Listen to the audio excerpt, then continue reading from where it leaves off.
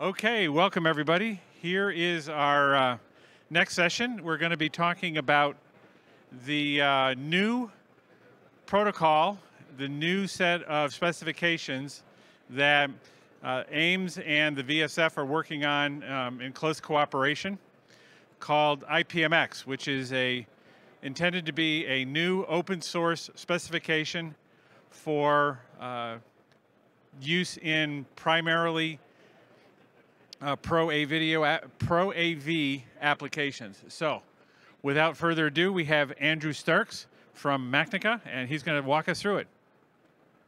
Hi, everybody. Thanks for your patience, and it's good to see everybody here.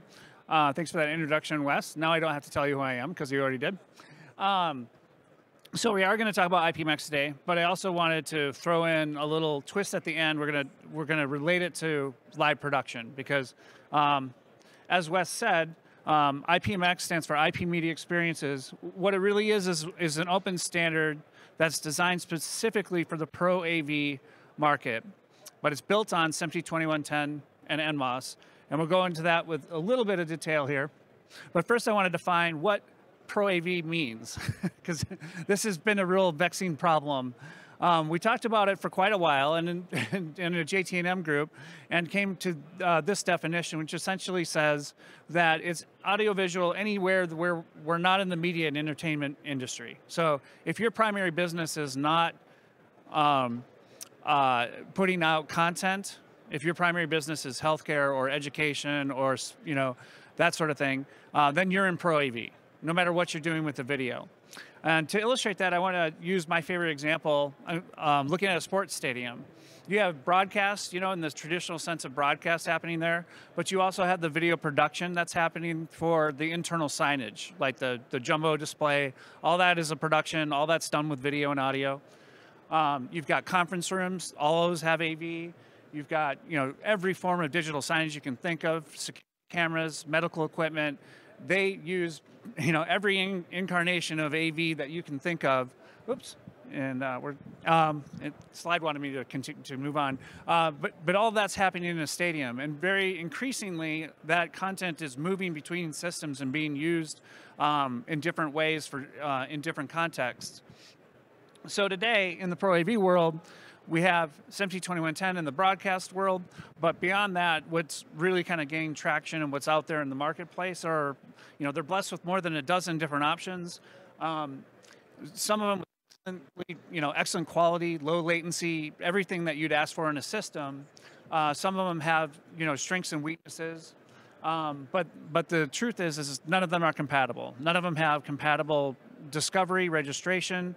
None of them have compatible streams that can take each other's content. Now, we do have some single chip proprietary systems that are on this end where you get interoperability between vendors, but again, they don't talk to each other. And so the market in Pro AV, there's a lot of demand for it. There's a lot of advantages to IP video.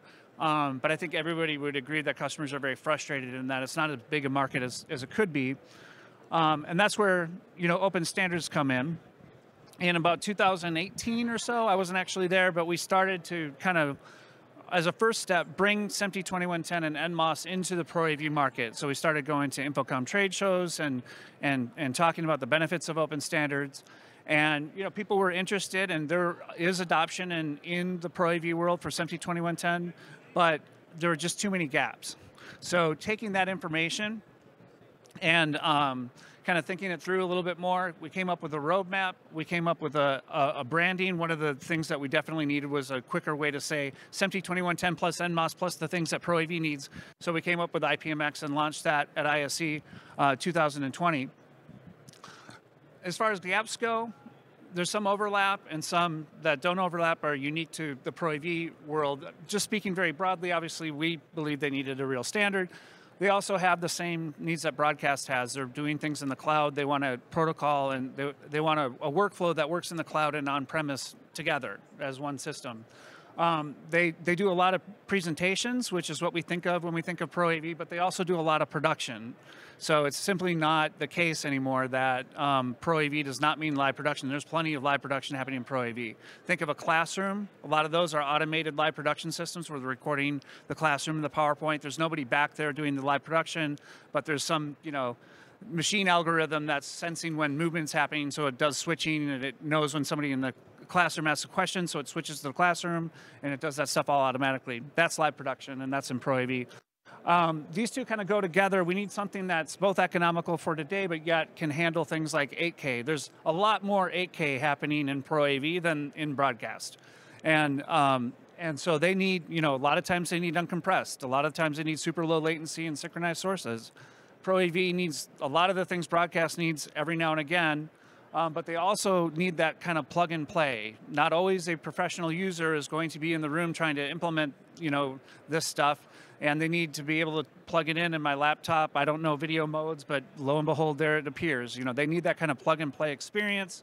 There's an awful lot of 1 gig out there. They want to see systems that 4K 60 desktop on a 1 gig connection. That's kind of like the price of entry in Pro AV. You have to have a good story for that.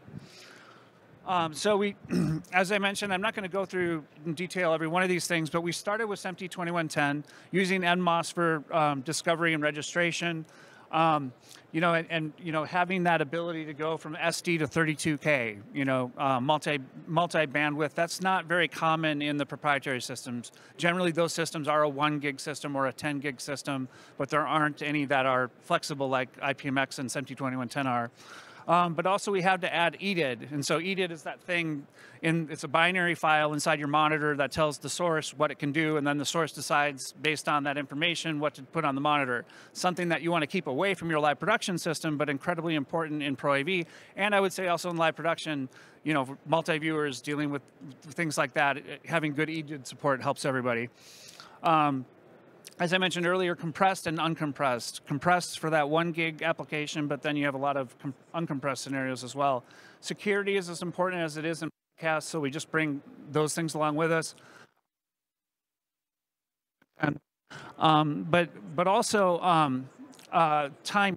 So in SMPTE 2110, PTP, a very strict level of PTP is required. In the Pro AV world, a lot of times PTP is not required. Think about a laptop going to just one display. You can just lock to the media clock of the laptop. HDMI doesn't care about what your PTP does anyway. You can't lock that. So a lot of scenarios where PTP might not be required. So IPMX defines those. And I'll cover some of these others here in the next slide, so I'll skip over those. I'm not going to talk about this too much other than to point at it and mention that it's also duplicated on that wall over there, but this is the JT&M Pro AV roadmap, which is what IPMX follows. And you can see this line here is brought to you mostly by the work that's already being done for broadcast, but then these are a lot of the items that we need for Pro AV, including HDCP support, for content protection, EDID, as I mentioned before. Those kinds of things are nearing completion now. We're now to the point where we're starting to see IPMX ready product. We're planning an interop event in Vegas here at Infocom later this year, and I'll point to that a little bit later. And in phase 2, we have a lot of the things that you need when you have a product as a standard, or a standard as a product, I should say, including training, that kind of stuff, having the training materials ready, but also having a story for WAN. And so in phase 2, we had, looking at higher efficiency codecs and looking at technology like RIST for dealing with error loss and things like that. So feel free to ask me questions about the roadmap later. But leaving off here, so we introduced IPMX in 2020, and then we started to put together the roadmap and really work with AMWA and VSF to make the specifications and standards that we needed. We started to do our promotion. We signed on our very first Pro AV member in Magewell in 2020. And we continued to do promotions during COVID period, and we signed on Analog Way, Panduit, and also recently Barco. And then also in the VSF, Netgear, Intel, and Xilinx, you know, probably not all for IPMX, but I do know there was a lot of IPMX interest there. And so participation has been really building up. And as I mentioned, at June in InfoComm, if you are going to that show, we'll be showing an interoperability, multi-vendor interoperability demonstration of early IPMX products. So that's my whirlwind tour of IPMX and what it's about. So what are the differences and what about live production? And I kind of split this off into two different slides. These are the things that lower costs. One of the things IPMX needed to do was it needed to be a simpler thing to work with while having the ability to interoperate with systems that are designed for broadcast. So that means uncompressed is something that is optional in IPMX, and it's pretty typical in SMPTE 2110. In IPMX, you see when you JPEG XS is a baseline codec, I would say, you know, our anticipation is that compressed systems are more typical than uncompressed systems. So optional for uncompressed in both, but typical for SMPTE 2110.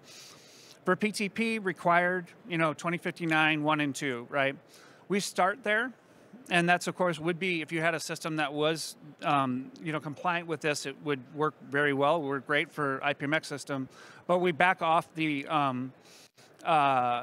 request interval minimums. I forget what it is. Oh, shoot, he told me what it was. We back off a setting that's very chatty on networks and requires you to have transparent switches and everything else. So we basically allow, we say that an IPMX compliant receiver has to have an amount of buffering to handle a little bit more slop in PTP timing. So basically, if you're used to AES 67's timing, this is going to be very similar to IPMX.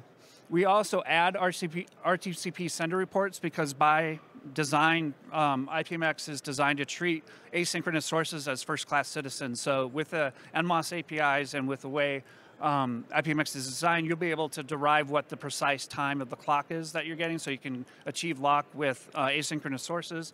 And you'll know the relative time to maybe your synchronous sources if you're blending things together like you're doing a live production and some of your inputs are HDMI. You'll be able to sort of reason about what the timing is there. So PTP timing is not very typical in Pro AV. They don't typically deal with synchronized sources and things like that. It's much more presentation oriented. So we see PTP as a huge benefit for IPMX because it allows us to meet those use cases and make it simple for people that, you know, are only dealing with asynchronous sources, don't do any seamless switching at all, so they don't care to deal with that kind of those issues, versus the ones that really do care about that because they're doing live production and they need very low latencies because, you know, they're doing like IMAGs where they're shooting the presenter and then they have them blown up on the screen behind them, and the amount of latency that you can really tolerate there is very, very low. IPMX would be a great solution for that kind of scenario. Also, the last one is wide sender. So if you look at these requirements here, everything pretty much from here on down is kind of summarized as supporting software. That's another real, you know, consequence of having, you know, claiming you support like a cloud architecture or you're trying to make things less expensive. There's going to be a lot of times when, especially in live production, when you're doing things virtually, where the ability to have efficient software implementations are important, and that's really speaks to everything here. In SMPTE 2110, you know, wide sender support is optional, where for IPMX it's you have to support it. So. And these are kind of more tweaks and additions. You'll notice, you know, we say in the SMPTE 2110 world, you kind of assume YUV 422 is going to be the norm, right? In IPMX, that's required. You have to support that, and you also have to support RGB 444. And if anybody sees any errors on here, raise your hand and tell me I've got an error on here. Because okay, what is the error? What's it? Oh, no, that's terrible. Oh, man. Well, you haven't heard of 76? No. Okay. All right. What's that? No, I didn't know there was. I didn't know. You knew. Oh, you spotted it. That was a funny joke, actually. No. All right. So if you spot any other errors, let me know later. But in IPMX, we require support for 444 because people are going to expect that, and that's also, frankly, what is the minimum for HDMI. HDMI, you have to be able to support 640 by 480 video, RGB 444. It's the minimum. Also for audio, so we use AES67, and I very much typo, very embarrassing. In SMPTE 2110, I don't that you have, or the frequency. In IPMX, 48 kilohertz audio is required, and 44.1 is defined and required, or it's a as well as 96 kilohertz audio as well. ISO 4 and 5, I forget the TR document that actually spells out that NMOS is part of a proper system. In IPMX, we take that same approach. We're saying, NMOS is required. You cannot say your device is IPMX compliant if it doesn't have NMOS in it. We do add IS11, which is the EDID and dynamic connection. It handles EDID, but not only that, but what happens when the monitor goes to sleep or the source goes away, but you still want the connection to come back when it comes alive again. IS11 is about all of those kinds of scenarios. That behavior you expect to have from an HDMI cable. Being able to represent that in an IP system takes a lot of work, and we're doing really well with that. And then finally, I mentioned before HDCP. So in live production, you don't want to see that anywhere near your equipment, but in Pro AV, you have to respect and support it. So with all that, where does that kind of leave us?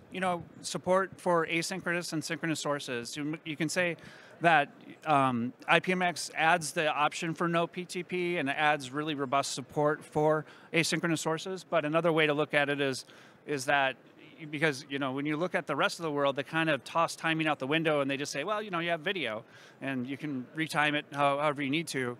But with IPMX, we have that SMPTE 2110 background, and we have that support for PTP in there, which is really good. I think, EDID is probably not so much important for live production, but there are some scenarios where you need to deal with it, and having the ability to see what your monitor can support in a reliable way, those APIs will be really helpful for that. KVM, support is probably not front and center for live production, but sometimes controllers are part of that, so having a universal way to connect a mouse and keyboard remotely in live productions. I don't know if your guys' live productions go like mine do, but sometimes when something unexpected happens, that can be helpful. And then also JPEG XS, obviously, broadcast is starting to take that on as a codec, and IPMX choice for that makes interoperability a lot easier. And finally, I think that interoperability with SMPTE 2110 and really having a strong focus on systems that were compatible with software implementations are kind of the two core things that have been really relevant and really resonating in the Pro AV world. That open standards message, as well as supporting software implementations and making things more flexible. So with that, that's my presentation, and I appreciate you guys' kind attention. Thank you, Andy.